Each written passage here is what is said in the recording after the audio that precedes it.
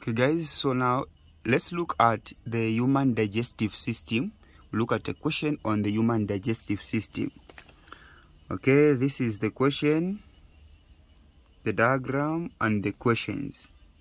All right, let's now answer the questions.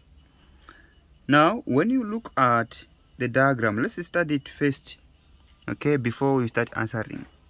We have the esophagus, the stomach there, the stomach, and we also have structure V, W, and X. When you look at V, that is the pancreas. When you look at W, that is ileum or small intestines. X, that is the anus, where egestion takes place. Now let's look at the question. So question A, you're saying from figure 2.1, select the letter where egestion occurs. So egestion occurs at X. Okay, at X. Number 2, select the letter where pancreatic juice is formed. So pancreatic juice is formed in the pancreas, and the pancreas is V. Okay. 3, number 3, they're saying where villi are present. Villi are present in the ileum or small intestines, and W points at small intestines. Okay, let's go to question B. So question B of this paper saying the stomach produces hydrochloric acid. Yes, this we know. State 2 functions of this acid in the stomach.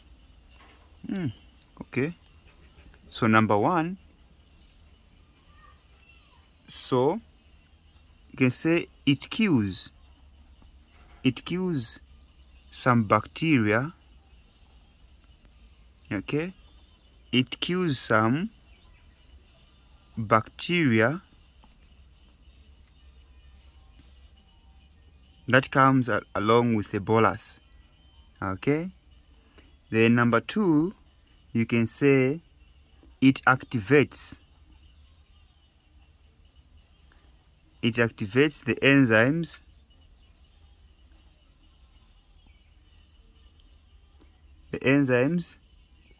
and pepsin and renin. Activates the enzymes pepsin and renin, and also sets the acidic pH, okay, which is optimum. Remember, the word optimum means suitable. So optimum pH is the suitable pH at which an enzyme works best. Optimum temperature is the temperature at which an enzyme works best.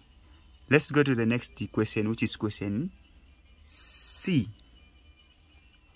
Okay, so question C is saying describe the role of the liver in 1. Digestion. So in what? In digestion. So the role of the liver in digestion is that it produces bile. It produces bile, which contains bile salts. Okay, which contains bile salts. And they can say bile salts help in emulsification of fats. Okay, then number 2,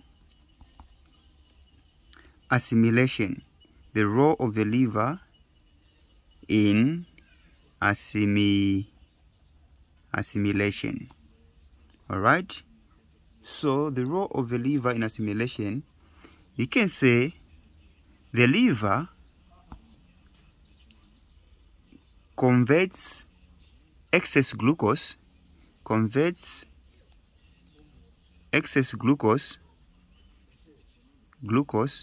to glycogen.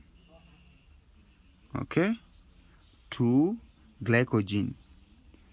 This glycogen is assimilated, so you can say which is assimilated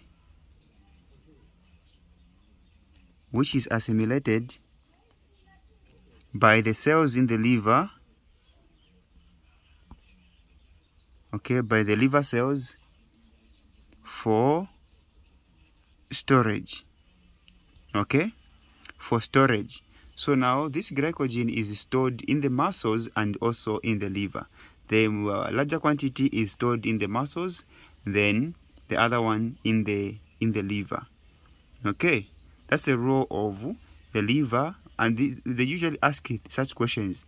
The role of the liver in digestion: it produces bile, which contains bile,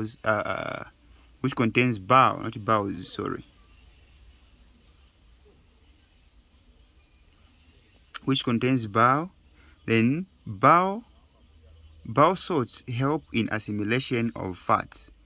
Okay, then assimilation, emulsification of fats. And emulsification, this is the breaking down of large drops of fats into smaller droplets, all right, by an enzyme which is called lipase. Okay, and fats, when they're converted, when they're broken down, the digestive end products are glycerol and fatty acids. Let's go to the next question. All right, so that's all to this question under digestion. Thank you so much.